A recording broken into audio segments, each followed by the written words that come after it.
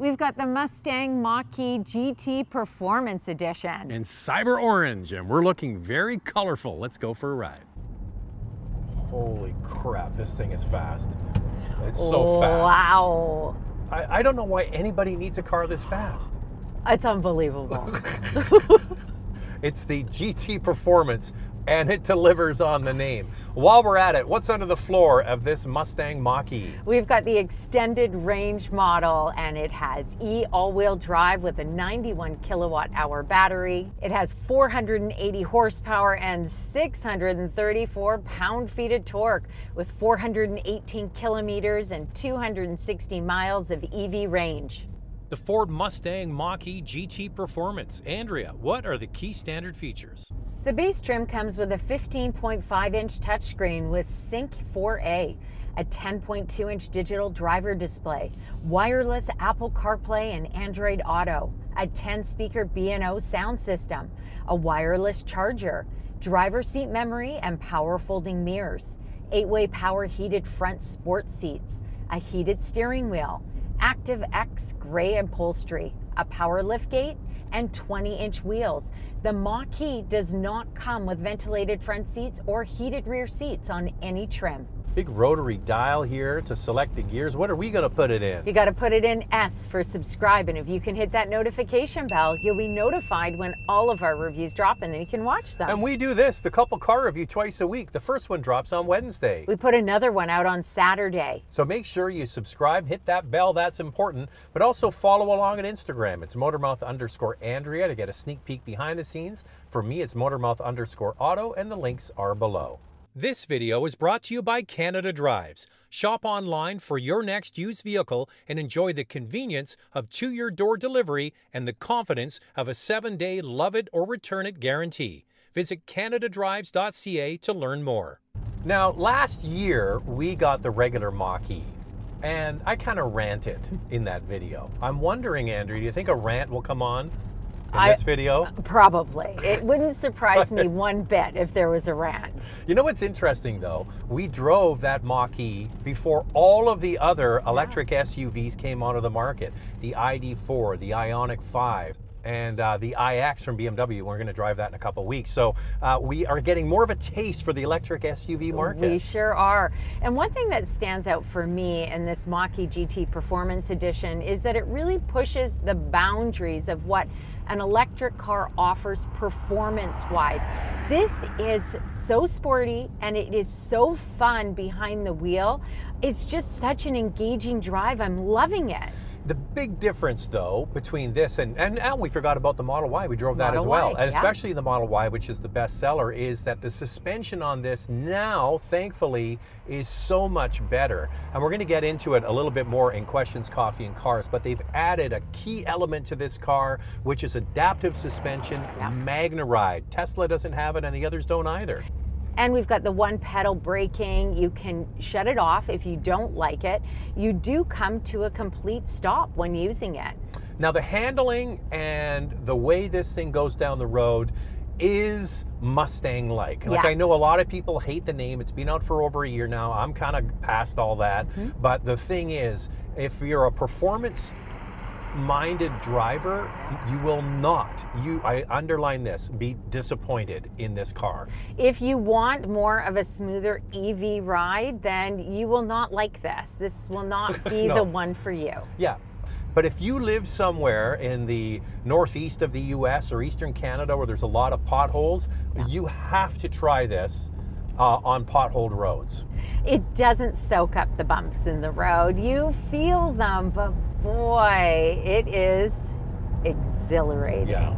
Magnetic ride control does help with that. Like, it does adjust the suspension. It is already calibrated to be quite firm, so keep that in mind. And unfortunately, it's not available on the other models, only on the GT Performance Edition. Now, this color, Andrea, has been turning heads everywhere you've been driving it. Are you sure it's not just because they go, it's Drea from the Motormouth YouTube channel? I'm telling you, it is the way this EV looks. We dropped our son off at school. He said to me, Mom, everybody stared at that Mach-E as you pulled away. This thing gets a lot of looks. I have quite a few people coming up to me. Doesn't matter if it's in cyber orange, red, or blue.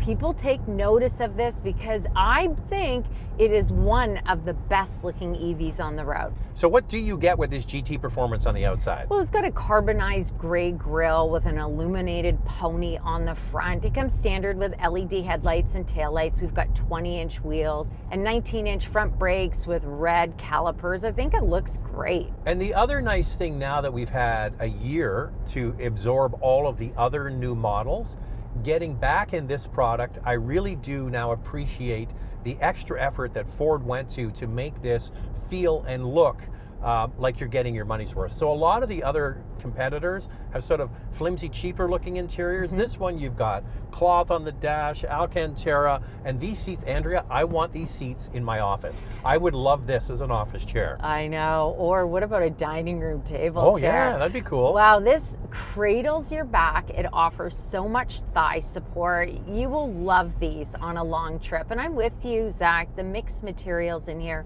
make a really big difference. There's Active X leatherette in here, which is Ford's name for its upholstery, and it's really nice. The materials are quite beautiful in here, and then the 10.2-inch digital driver display is placed perfectly in my opinion.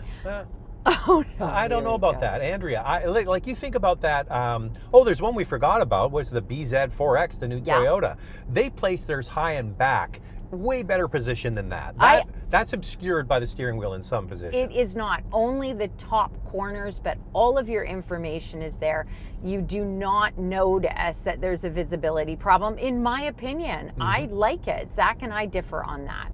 So I want to be very clear. I'm not saying booze cruise. I'm saying blue cruise. That's the automated driving system that Ford has. GM has Cruise, they have Blue Cruise, and it's part of a package, and you need to get that package in order to get the panel roof, right? Yeah, so the package is just under $2,500, and it also comes with the 360 camera. But the only way to get the panel roof is to get that package, and then you have to add over $1,800 Canadian to get the roof. I wish that there was another way to get the roof if you don't want that package. And because this has a long wheelbase, there's plenty of room in the back seat. However, I found the rear seat bottom not nearly as comfortable as the front. I think the padding's a lot thinner in the back than they are in the beautiful front seats. This doesn't offer best-in-class second row space. The Model Y has more, as well as the EV6 and Ioniq 5. And no problem for carry-on and a cooler, a very useful cargo area. Overall, cargo capacity is very good, as well as space behind the second row, but the ID4 and Model Y offer more. And there really isn't storage underneath the floor. That's where they hide the tire repair kit. All right, we're gonna get into the interior and we'll see if I go off. Time now for questions, coffee, and cars. Your questions from Instagram. If my memory is correct, there were some things that you did not like in the previous review of the Mach-E. Has Ford improved or corrected these issues?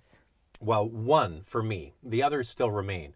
I still don't like the gimmicky door handle. That's the answer to the question nobody was asking. The number one thing for me, Andrea, is if it's frozen on a cold winter day, how are you going to pull on that thing? Well, that's the problem. I'm going to be building a garage, and I'm going to be putting my EV in the garage. Right, Zach? And the other one is that the air vents blow on my knuckles at 10 and 2. I like to drive at 10 and 2, and the cold air blows on my knuckles. And I know a lot of you are going to go, no, Zach, don't be a baby. But it's one of those things, it's just like, it's a basic engineering thing they could have avoided.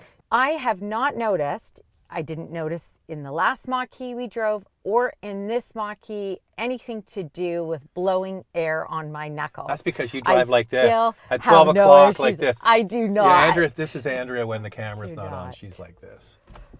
Yo, what's up? Yeah, right. No, right, that's me, sure. Anyway. Okay, now. No blowing of the knuckles, totally fine with it. All right, now, I saved the best for last. The biggest difference for me is that the regular Mach-E has a bouncy suspension, especially in the back. It goes over bumps and then rebounds too much and it kind of bounces. It doesn't really show up on camera. You feel it in the car. This has Ride or magnetic ride control, and that takes care of that. And it is an amazing machine with this combination of power and handling Yeah. and this suspension.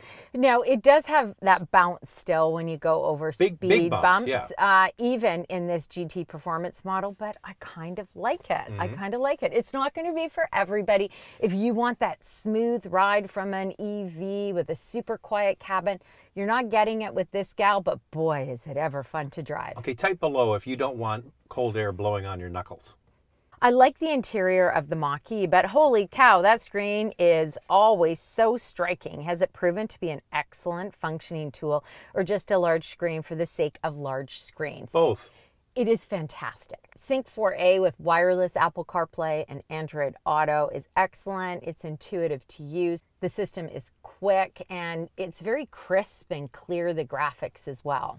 Domestic manufacturers, and I'll include Tesla in that because they're a domestic manufacturer in North America, all do excellent infotainment systems. They really, really do. Like a lot of other brands could learn from the domestic four, I guess they'll call them now. Now, we recently, actually this week, we had the BMW i4, the electric sedan, and they have their traditional horizontal screen. I prefer that over this. I just got to say, for me, that's better.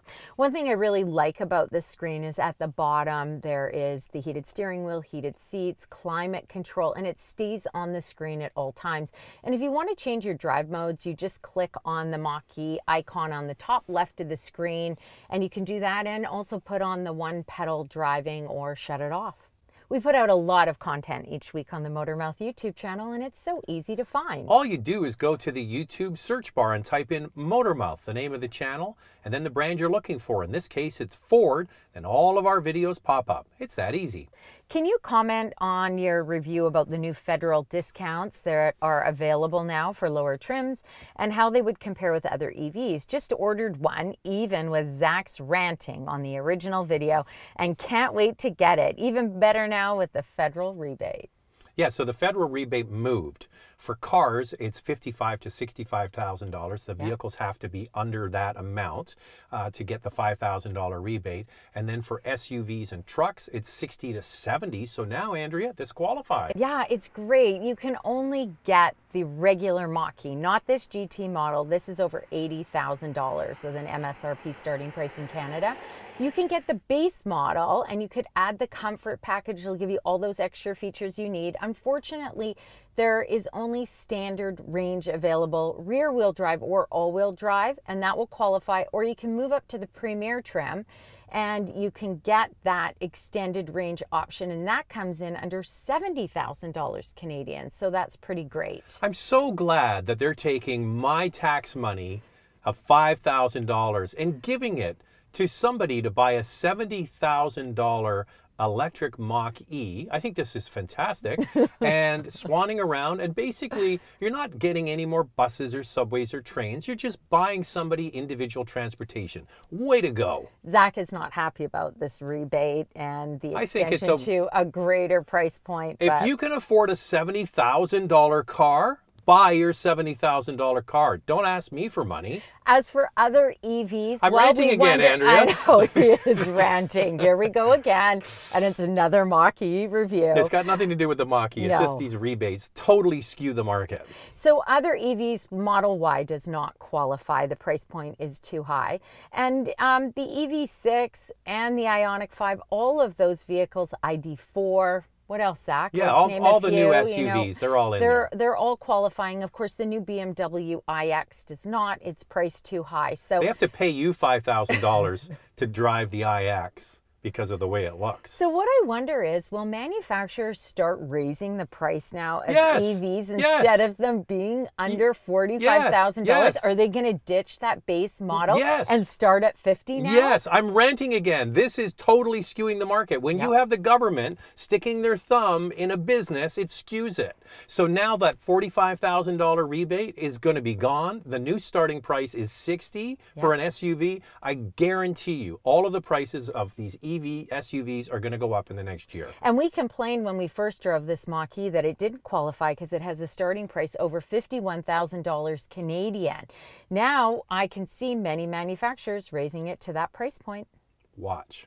And now it's time for our hot topic. What's this one, Andrea? I really feel Ford is ahead of the competition in electrification with the F-150 Lightning launched as well. Mach-E is certainly a good value car. In the North American market, Ford and General Motors seem to have some electrification announcement with even more money they're spending each and every week. Now, a lot of people focus on passenger cars like this and the F-150. Yeah. The real battle between General Motors and Ford is going to be for the commercial light truck market. Think about those delivery vans that are delivering your prime deliveries from Amazon, all electrified, right? That is going to be the battleground. And Ford has a partnership with Volkswagen. A lot of people don't know they're partners when it comes to the light truck use, and that's where they're going to develop electrification. So Ford has increased their spending through to 2026. They're spending $50 billion on electrification. The F-150 Lightning as well as this Mach-E have been very popular choices for Ford. In fact, in 2022, the Mach-E in the US is no longer available. You can't even place an order. It's becoming pretty clear how popular electric vehicles have become. Record high gas prices will help too. Yes. Unbridled, Andrea. I'm going unbridled. That's a good one. Unbridled. Because it's Whisper, engage, unbridled. Unbridled is a horse reference. You take the bridle off the horse and then you just go for it. Holy crap. Wow. 600 plus pound-feet of torque. Zoom. That's fun. It was really fun. You know, this is the thing. Electric vehicles with that quick snap, especially this one, woo, super fun to drive. Key thing is suspension. Yeah. The suspension, MagneRide, well done for it. So what size battery does this have? How quickly can it charge and more? Let's get into the vital stats. Here's the pricing for the Mach-E GT Performance Edition. It starts at just under $83,500 in Canada and just under $62,000 in the US. Price as tested, just under $89,000 Canadian. With a level 2 charger, the Mach-E will charge from 0 to 100% in 15 hours.